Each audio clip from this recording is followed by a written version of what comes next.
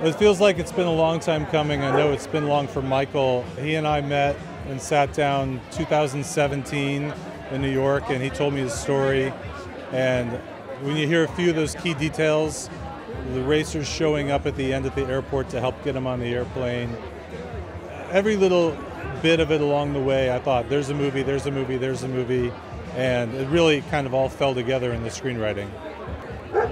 Well, it's really challenging because it's his story, it's real, people know it, and you want to be faithful to it, but in the same time, you are trying to get what could be a 10-hour movie or a mini-series or a streaming series into movie length. So I had to make some tough choices about what could stay, what had to go, and ultimately it was the spirit of what Michael went through, what Arthur went through, what the team went through, sticking to that, figuring out how to tell that story.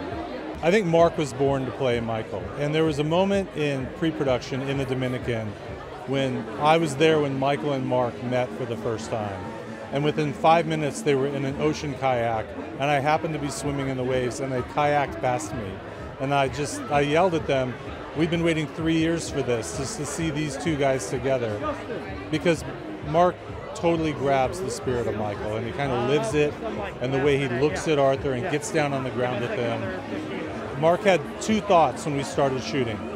I want to sleep on the street with Arthur, and I want to say goodbye to him in the airport, and I want to get down on the floor with him.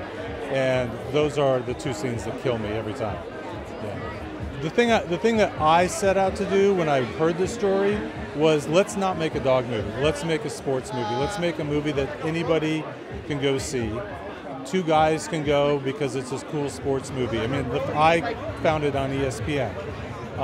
And let's have a sports movie with a dog in it. And I thought that was a different approach than a Disney kind of movie with a digital dog, that smiles and laughs.